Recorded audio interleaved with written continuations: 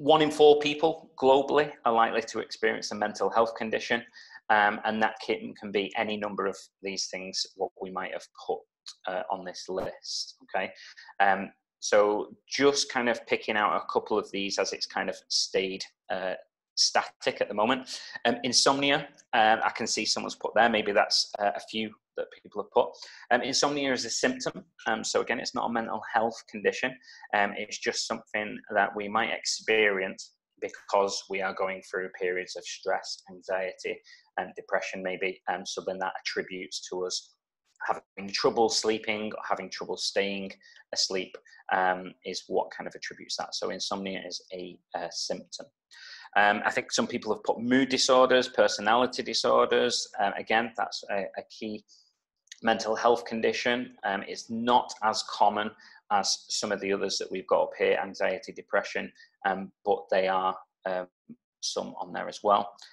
Bipolar and schizophrenia are on this list as well. They're what we call psychosis illnesses. The reason they're psychosis illnesses is because anything that is a psychosis is something where someone may lose sense of reality when they are experiencing an episode of that illness.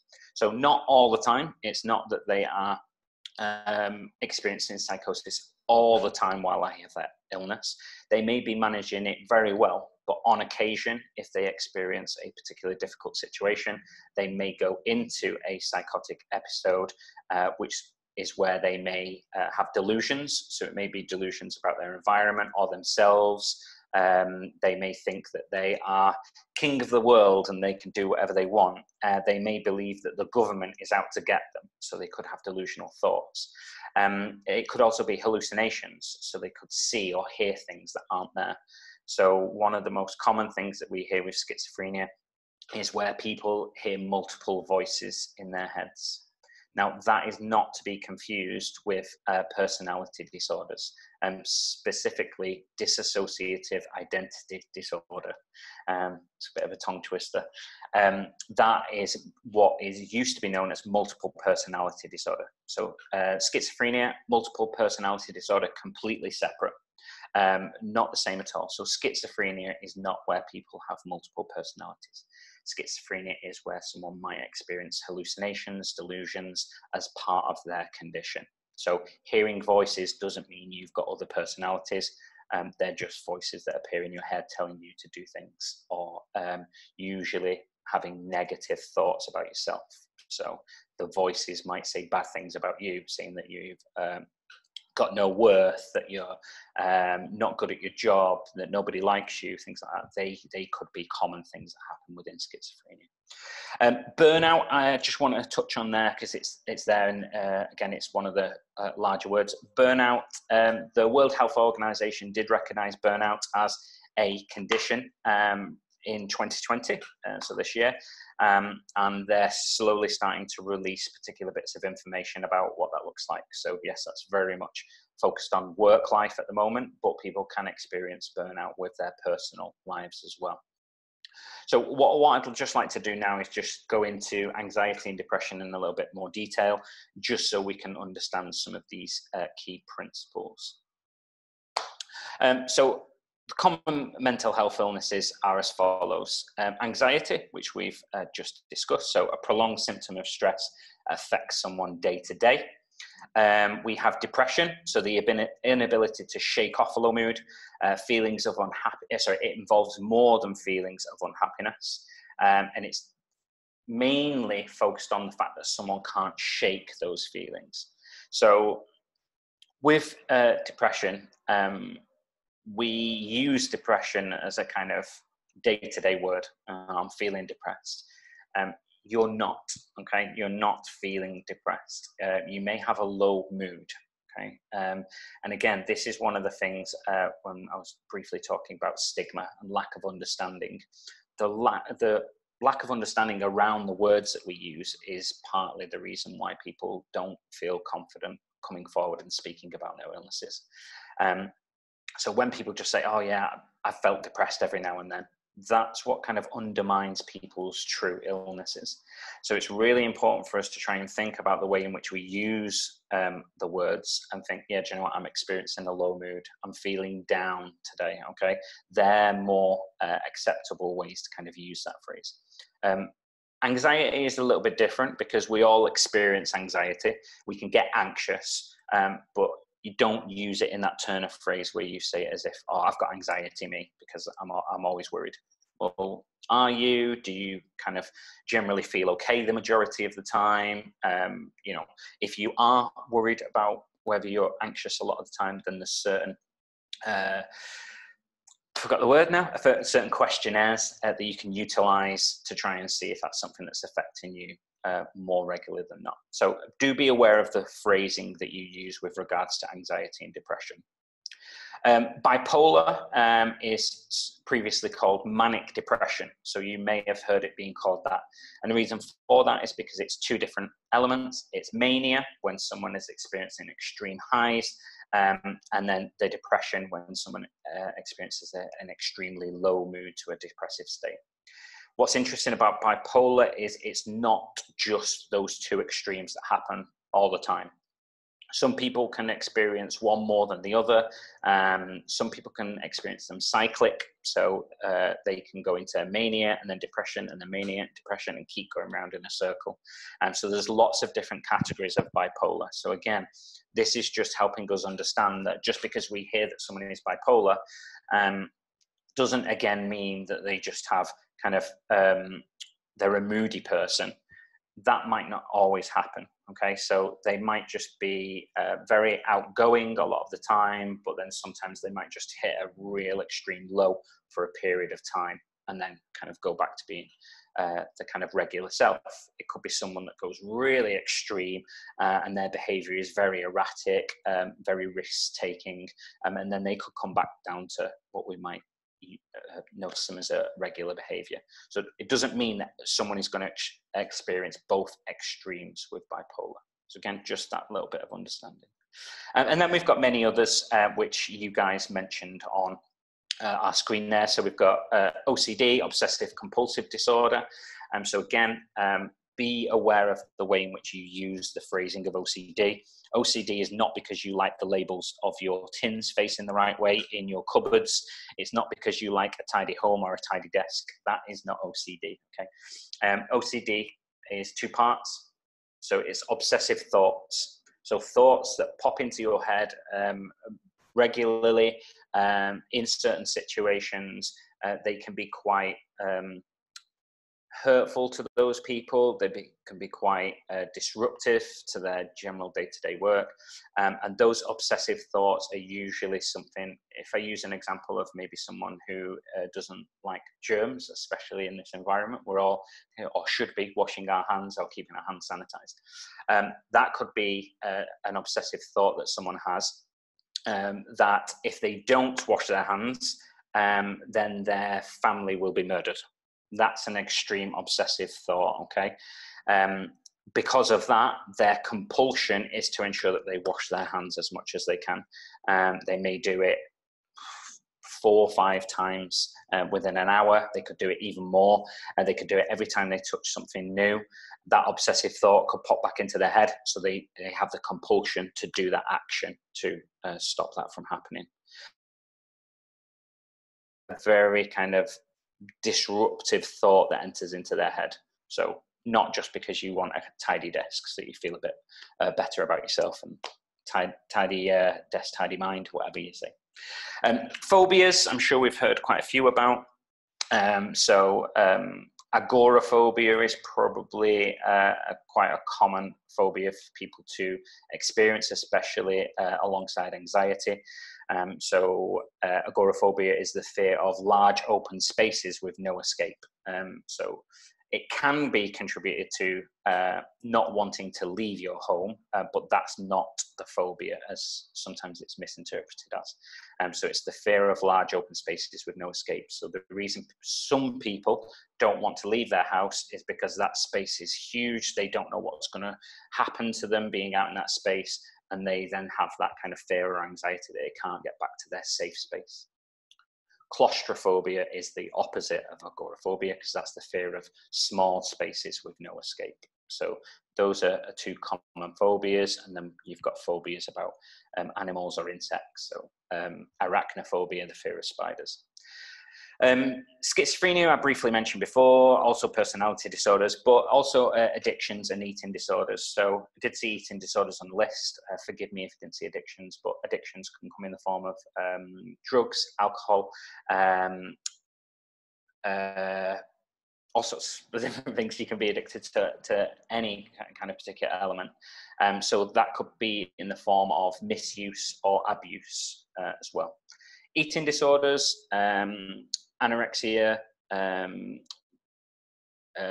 bulimia, body dysmorphia, all those kind of elements fall under that. So already, just by looking at this slide, we can already see that there's many different mental health illnesses that might affect people on a day-to-day basis. And we might not have known all of these, or we might know some.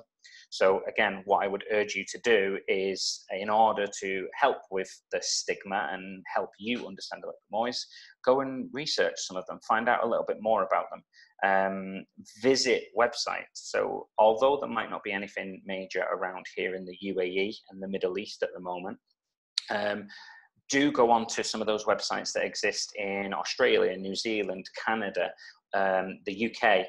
They all have really good charitable websites that give good information about those illnesses.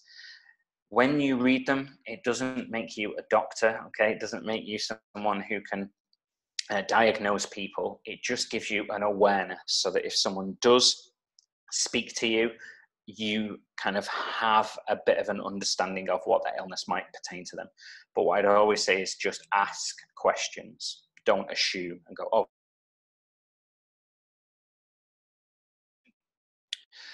So our next one, I just want to ask you a quick true or false question. So visit yourpoleverywhere.com/IgniteTrain999. So it's at the top of the screen if you want to type that in.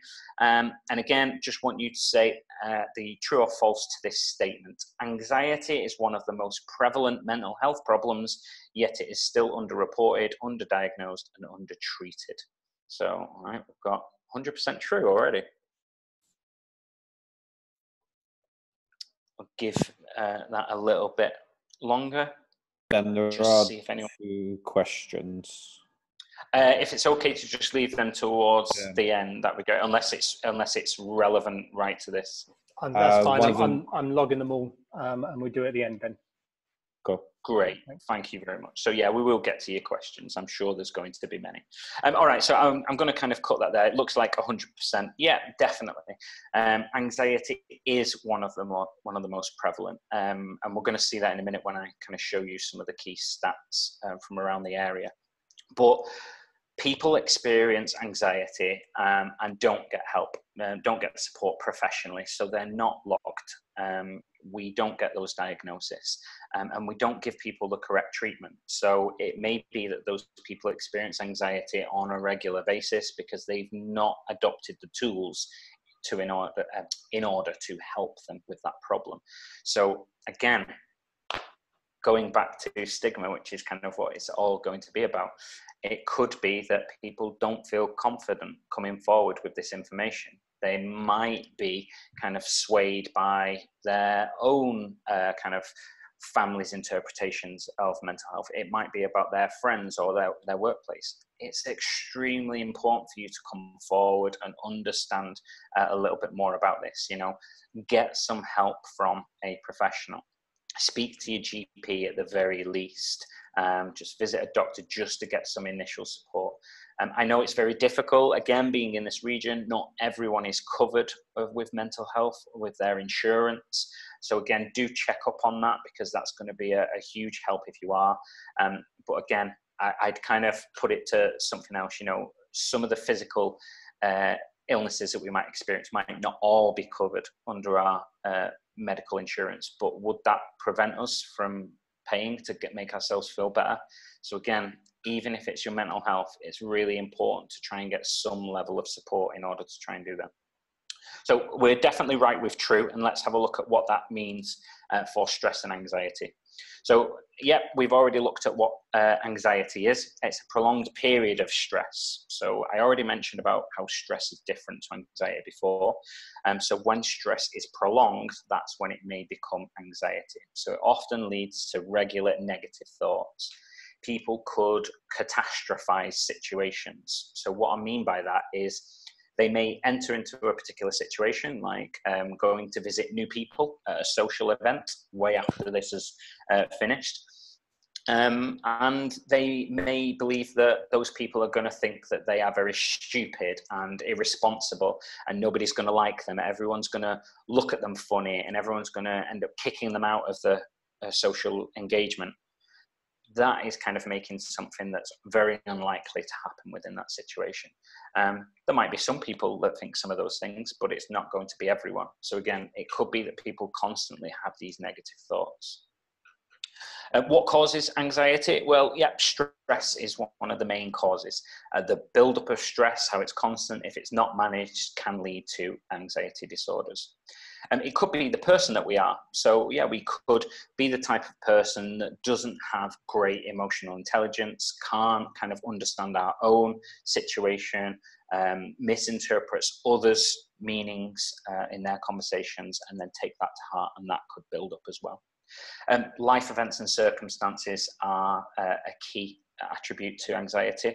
So we could feel anxious because of particular situations, such as, not progressing at work, not getting the promotion we want. Maybe if you did listen to our stress one, it can also be positive elements. So becoming a parent, getting married, they could bring about stresses that could then become anxiety disorders also.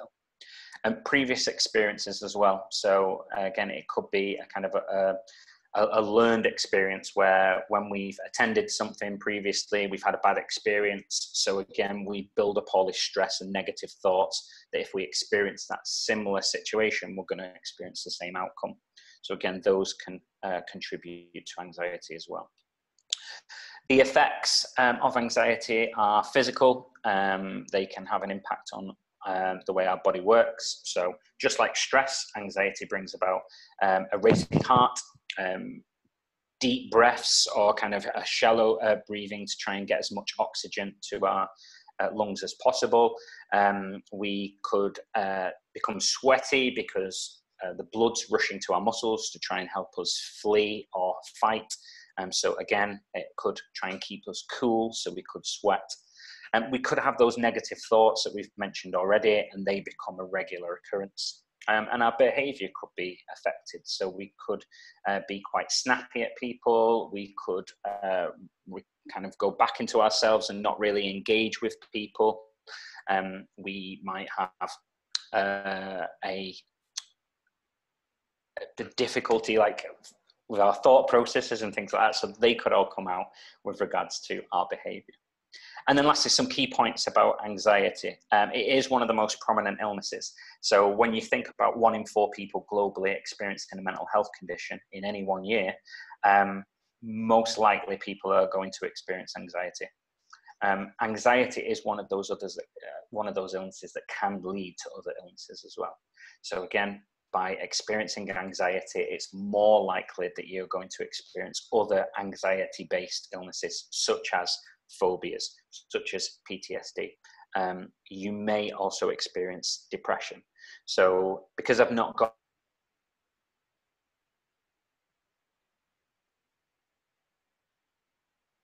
suffer with anxiety or depression. So bear that in mind, that anxiety is likely to breed depression. Depression is likely to breed anxiety as well. So it's very interesting that those two are commonplace. And it can be sparked by new situations, traumas, or memories. So it's not just something that sticks with people because of a previous experience. It could be something new. It can be done for many different reasons. So my next question to you guys then, just keep you engaged. How many people in the UAE were diagnosed with anxiety disorders in 2017? And that is according to the Global Burden of Disease 2017 report. So again, get yourselves on poll everywhere. So we've got 124,000, 457,000, 774,000, and 1.3 million. So, okay, so we've got quite a few bits going here. It looks like 457,000 is in the lead at the moment, 44%. Some of the others just hovering around late 20s, teens. All right, looks like things have kind of stopped around there. It is 457,000 if you've done that. So give or take a few hundred, but that's what we're kind of looking at the moment. So given that the UAE is a population of around 9.8 million, that's still kind of a significant amount of people that are being diagnosed. But just like we've said before, it's considered one of the most prominent, but people don't come forward. So how high could it potentially be? Well, we might look at those numbers and go, well, how is it as a representation of the rest of the areas? So here's a little map of some common places within the Middle East. And just to give you a bit of an overview, if we look at Bahrain, which is just hovering just around here, about 5.1% of people in Bahrain have been diagnosed with anxiety in the same year. If we look at Kuwait, then that's 5.5, so again, a little bit higher. As we move on to Oman, we've got 4.8%. Qatar, 4.9%. Saudi Arabia, 5.2%. So again, given number of people, it's just kind of retrospective percentages. So we're not necessarily looking at the actual numbers that we have here. But if we do compare that to the UAE, 4.8. So yeah, UAE and Oman, kind of the lower numbers of kind of those common Middle Eastern areas. And then Kuwait kind of being that higher one of those. The average across the Middle East is around kind of 5%. So it kind of hovers around. Again, this is just what's reported. People who have gone and sought help and been diagnosed. So again, how many people don't with this? So that's just a nice kind of visual to see there. If we move on to low mood and depression, just like I mentioned about stress and anxiety being different, low mood and depression are also different. So low mood is something that we all experience. You know, we may be going through it right now. I think someone put it on the "How are you feeling" board before. Yeah, we're stuck indoors. Potentially, we can only go out to a few select places. We can't go out and visit the people that we would normally visit because of kind of our physical distancing, and we can't do the things that we'd normally do, such as going out to the mall, going to a restaurant, being able to just kind of go out on the evenings to the beach or something like that. So it's likely that we're all going to experience low moods. We're not all going to experience depression, okay? Depression is something a little bit different, and that is where it's more than that feeling of unhappiness like we saw before. It affects the body as well as the mind because, again, we're not being overly active. So our muscles get a lot tighter, which makes us feel very restricted. Again, that kind of breeds about mental thoughts because we feel like we can't do anything and we're just confined to doing things. So again, it's that kind of mental health illness that does very much attribute to physical elements as well. There's usually a period of 2 weeks that doctors call watchful waiting, where if someone is experiencing low moods constantly on a daily basis, very difficult to shake them off, they will give them tools and techniques to use to try and shake off that low mood. And if that is still persistent after 2 weeks, that's when they are likely to be diagnosed. So again, if you do think about seeking help, it is more responsible of a medical profession to take those 2 weeks watchful waiting to see if can your mood be improved over the next 2 weeks. If not, then it's likely to be depression. Lots of things cause depression. Again, life events. It could be the loss of someone that brings about that. I saw someone mention postnatal depression before. There's also prenatal depression. So again, even though we consider pregnancy to be quite a joyful thing, some people can be really affected by that and couldn't experience pre or postnatal depression as a result of that. So certain life events can bring that about. Circumstances, so the fact that we, this is a perfect circumstance, we're a bit restricted in our ability to do things, so that could potentially bring about some of those feelings that could cause depression. Physical illness, so not being able to do what you would normally do on a day-to-day basis, again, is a key aspect of developing depression. So again, people who may lose their limbs or not be able to do things that they would normally do, so maybe not being able to physically move in the way that they did, so if they've got muscular problems, again, that can severely impact depression. So just as we mentioned before, it's very much a mind-body thing. And unfortunately, depression has been linked to your genes as well. So not the genes that you might wear in the winter, but your genes that make up your DNA. If your parents have suffered from depression, it's more likely that you might experience depression as well. So there is those debates over nature and nurture that exist here, but there are a number of studies that show that genes are partially responsible also. The effects of depression, feelings of hopelessness, you could become withdrawn and not want to engage with people. You find it very difficult to continue relationships that you might have, and even more difficult to build new ones. And depression obviously affects our eating habits. So again, low moods also affects our eating patterns. So some of us might be in some things that we don't always eat on a day-to-day basis, being stuck at home. So we're always going snacking on food, getting a bit of crisps, some chocolate maybe. And that's just us kind of being more comfortable in our environment. So again, don't think, oh, I'm eating more snacks, so it looks like I'm developing depression. Certainly not, but do make sure that you do other things such as exercise and things to counteract that. And then key points, it can have a huge effect on the people surrounding those that have depression. So people don't always think about this, but if you are very close to someone who is suffering from depression, that in itself is something very difficult, because by all means you want to be supportive of that person. But again, we're human, so it can also lead to things like guilt that you can't help that person out of that situation, frustration because maybe they're not doing the things that you want to do.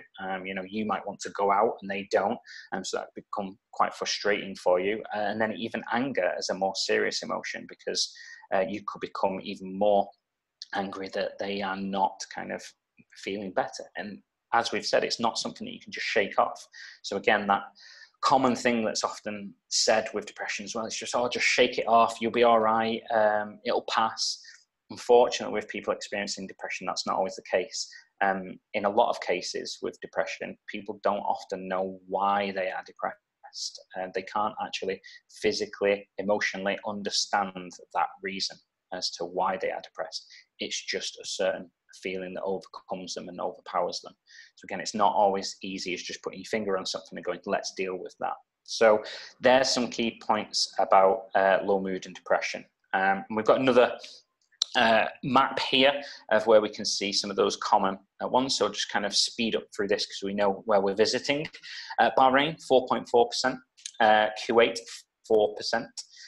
Oman is 3.6%. Qatar going to 4%, Saudi Arabia 3.8%, and then the UAE 3.5%. So again, depression is usually quite a common illness that people experience. It's quite close to the number of people anxiety, but again, this might show that people don't necessarily come forward because we would generally expect to see a higher number. And once again, depression is usually around kind of the 4.5% mark globally.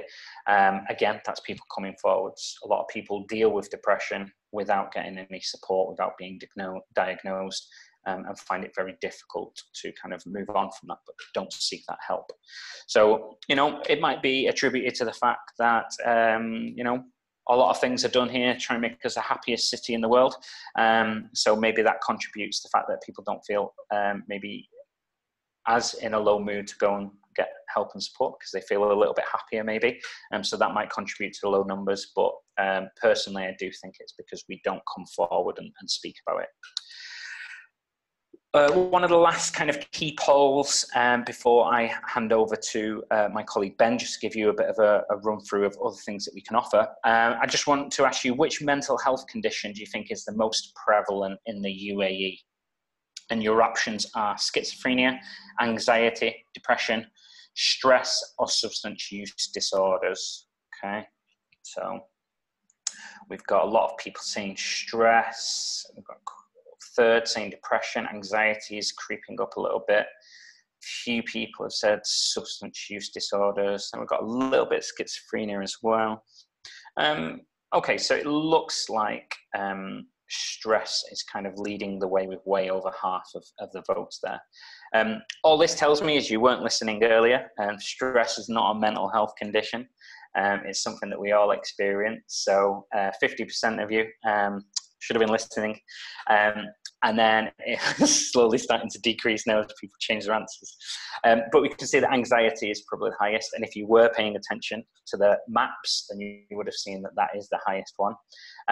But unfortunately, substance use disorders is the highest mental health condition that's most prevalent in the UAE at the moment. So yeah, that's way over 5.6%, if I remember correctly. So that is the misuse of all the different types of drugs, opiates, cannabis. It could be alcohol misuse as well. So all those kind of factor into that substance use disorders, which we don't always think about. And we think that, oh, well, you know, they're kind of managed over here, it's illegal, but then most substances are illegal in most countries, and it's still generally a high number of people that experience them. So yeah, do be aware that that's one of the highest substance use disorders. But once again, how many people come forward? If you are experiencing substance use disorder, you're more likely to try and seek help because of the limitations it brings about. Most of us, because anxiety and depression is usually considered a neurosis condition, which means anxiety and amplification of stress, depression and amplification of low moods, we can relate to those. So we see them as day-to-day things, and we don't always get help and support. So that kind of leads me to kind of our final point. So before I ask you guys to kind of move on to what Ben's going to say, I'm just going to tell you a few key things about what you can do to help your own mental health. So as you can see here, the biggest one is talk. Talk to people about how you're feeling. More and more studies are showing that talking therapies are the best way to help someone through their mental health problems. That means that, you know, us talking about our problems helps eliminate some of the feelings that we're experiencing. So do talk to people if you're experiencing something. Try and speak to someone who you trust, and maybe try and break a little bit of ice to try and understand what their thoughts on mental health are. Because again, if you open up to someone who still carries a lot of stigma and doesn't really understand how mental health affects people, mental ill health affects people, you might not get the conversation you're looking for. Where you can, though, do try and get professional help if you think it's very serious. Do your own research. So I'm not talking about looking on Mumsnet here or WebMD, because you'll probably end up feeling that you've got worse conditions than what you generally are. But do look at reputable mental health websites. Mind in the UK, the Mental Health Foundation, very good websites that hold key information about those illnesses. I believe one has started up in the UAE. I think it's called mentalhealth.ae, and they've got some interesting information about mental health illnesses on their website as well. Do try and identify your own triggers. So what sets off these low moods or these stresses for you, and try to deal with them individually, because tackling that particular problem is likely to prevent it from becoming a more serious problem down the line. Cats, don't buy cats or get the strays. Stay away from particular cats. So caffeine, alcohol, tobacco, sugars. They all attribute to us feeling more anxious,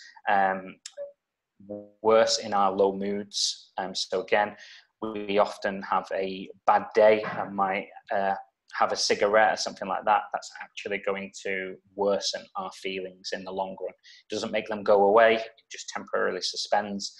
It's not a good thing to utilize. Keep a diary about how you've been feeling, because then you can track what potentially those triggers might be. And it's just nice to try and get those thoughts and feelings onto paper.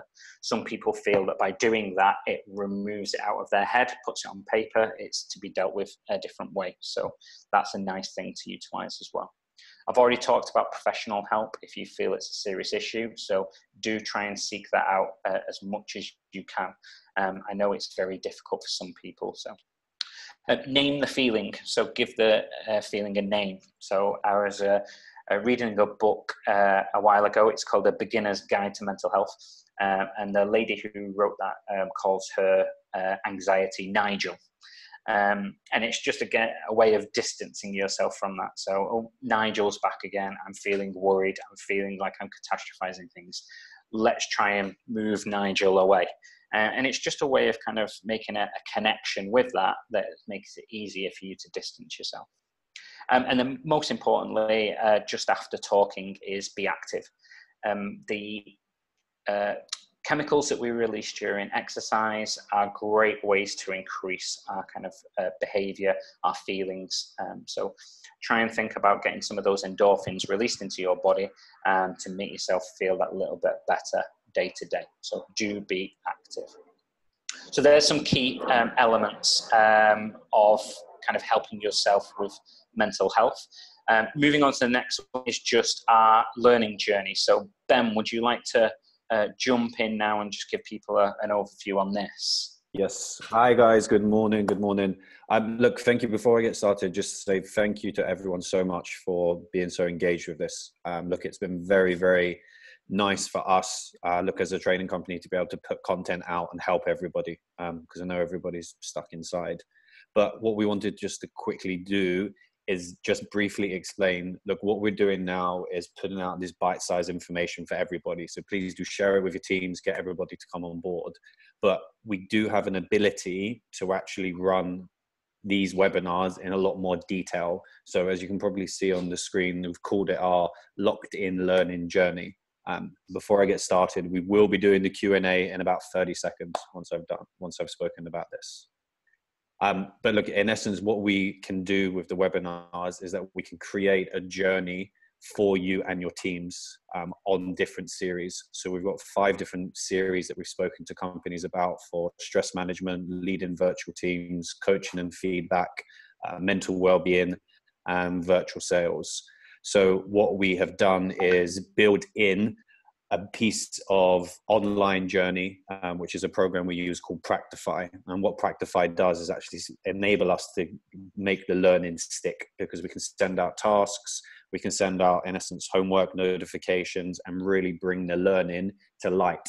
So we do it in a number of different phases that are sped over a 1-month period. So phase 1 all the way through to 8. Next one, please, Ben. In essence, look, we are running this in 2 ways. We're running this as an in-house program for organizations for 10,000 dirhams. So that's for 4 webinars, 4 60-minute webinars. And then also as individuals, we're running these as open courses at 750 dirhams per person, with the courses starting in mid-April. That was just literally, look, just to let you guys know that beyond this, look, we are here and we can help you beyond these sessions that we will continue to run. Now I will chuck over to Russell, who will ask Ben for the Q&A. Great, thank you, Ben.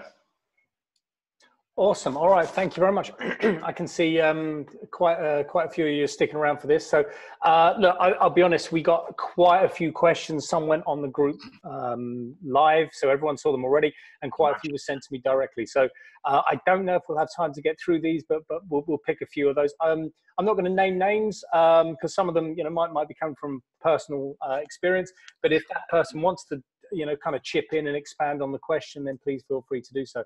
Okay, let's have a quick look. All right, so question number one.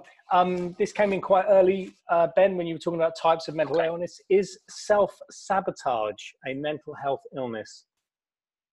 Self-sabotage isn't a mental health illness, no. It depends what you might mean by sabotage. So I don't know if anyone wants to clarify that.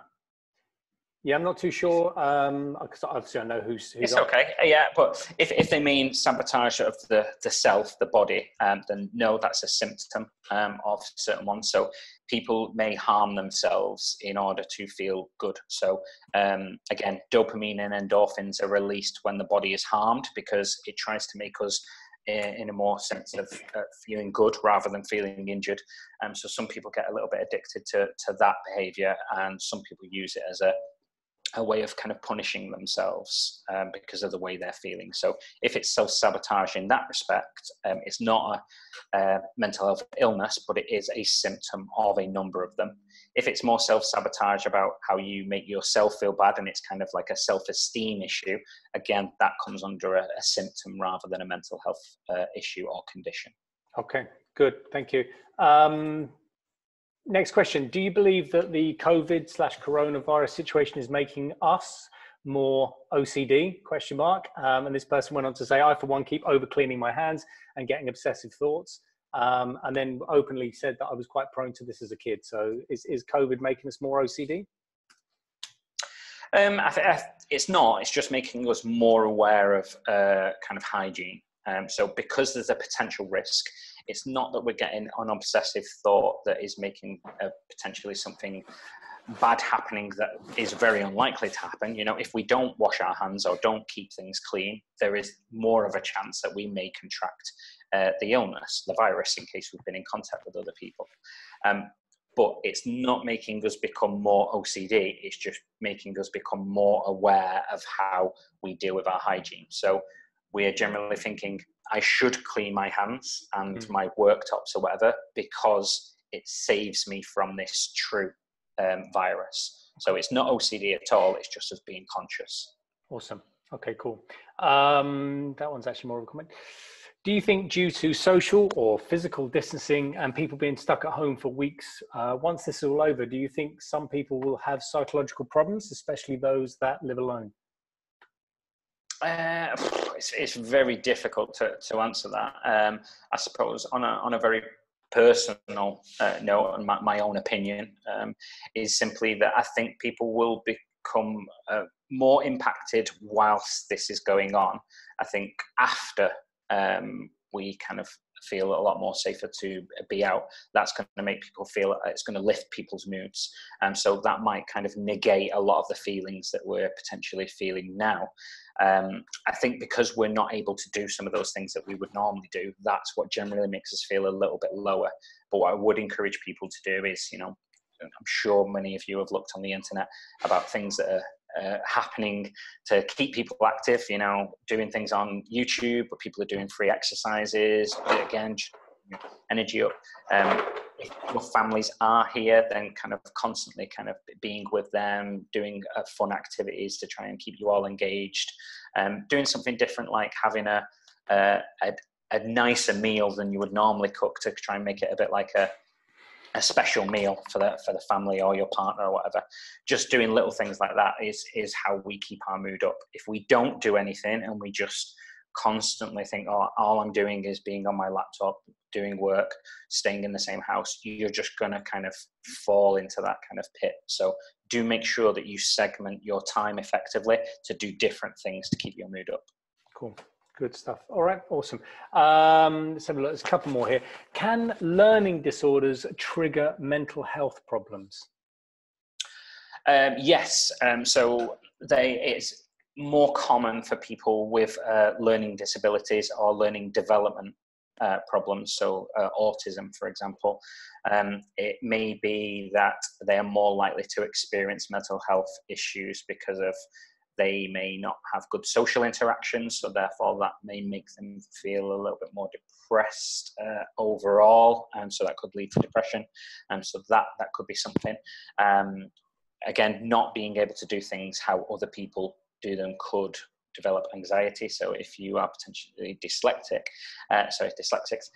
then you could have the feeling that other people may think badly of you because you may get letters mixed up, things like that. You may not be able to read things out loud, so that could bring about more anxiety. But again, some people deal with that on a regular basis and just openly say, yeah, I'm dyslexic, so I'm unable to do this, or you may see some errors, please don't hold it against me. So again, they kind of break down some of those key barriers initially, but they can bring about mental health illnesses more so if you suffer from them.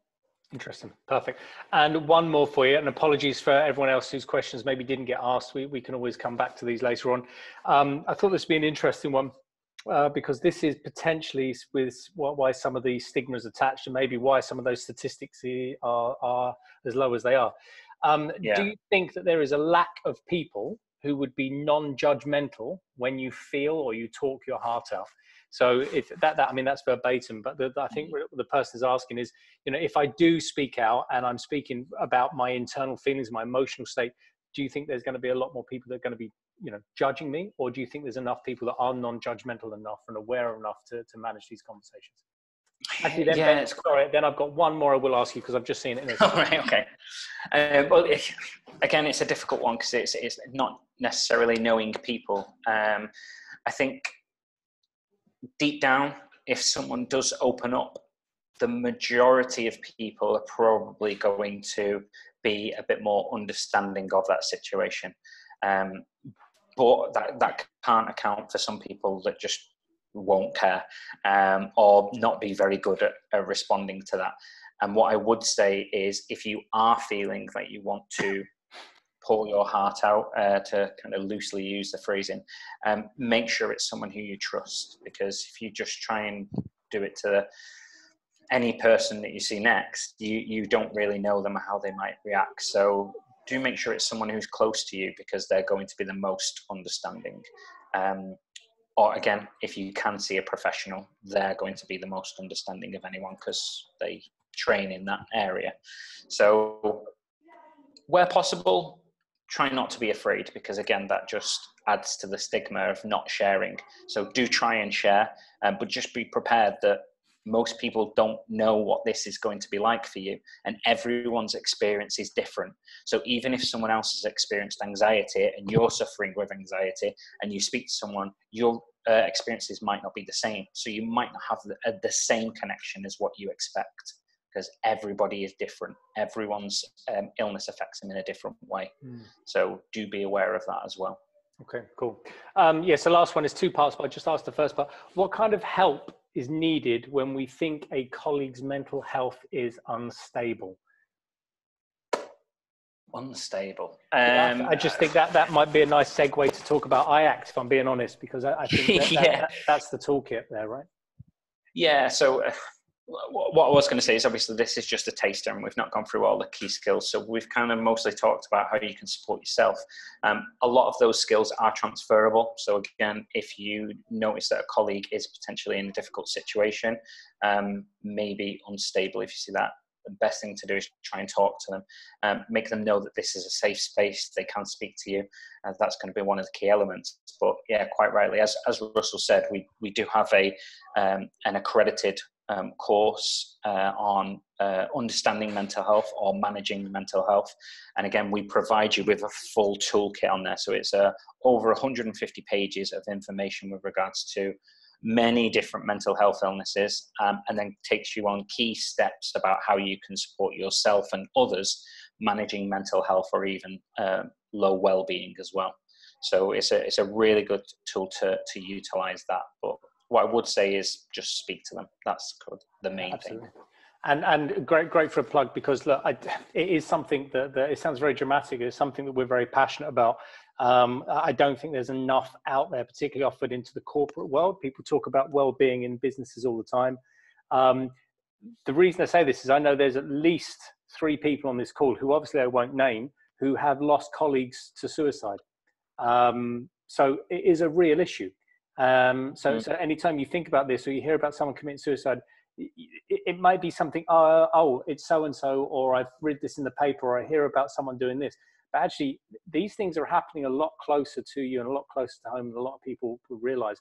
And what we want to do is give everyone the skills to be able to have those conversations. And coming back to the other question about stigma and worrying about pouring your heart out, it also creates a much safer space for everybody else. So, you know, even the simple technique, Ben, I remember getting from you when you came back with your accreditation is about asking twice. How are you? Yeah, I'm fine. No. How are you? And it's amazing how many times I do that and I get a different response. Yeah, definitely. Because we're just programmed to just get by and just go, yeah, everything's okay. But yeah, it's really important to just kind of stop someone and just go, no, really talk to me. Tell me what's going on. So yeah, it's a perfect example there, Russell. Okay. And so sorry, Ben, I've just got one more. Please be aware that this is just a yes or no. The IACT course is not the same as a mental first aid course, right? No. So mental first aid is primarily focused on supporting someone who has got a mental health illness. So it's what we call a reactive kind of way of dealing with it. The IACT course focuses on preemptive as well as reactive ways to support people. So how can we support people in making sure that their well-being is managed enough so that it doesn't drop low enough to develop into a mental health illness, as well as how do you help someone who is experiencing a mental health issue. Right, so focusing on a number of elements. So physical analogy is there. You can be trained as a first aider. So if I break my leg or cut myself, you can treat me, but also you can have a health and safety officer who prevents those things happening in the first place, right? Yeah, nice analogy. Okay, cool. All right, that's it. I'm going to hand you over to wrap up. Thank you, everyone. It's been great to see so many people engage. Really appreciate it. Great. Thank you very much. So I've just put a small poll on Poll Everywhere if you want to just drop into that, just so you can tell us whether you're interested and you can leave us some details. Please do get in touch with either myself or Ben. So I know there's two Bens. So either Ben or Benjamin at IgniteTraining.com if you are interested, and we can get back in touch with you with regards to what we can offer. And then just after this, I'm going to just move on to the presentation survey. So if you could just let me know how the survey went, how the session went, and what you'd like to see more of. So I'm just going to move off this one onto the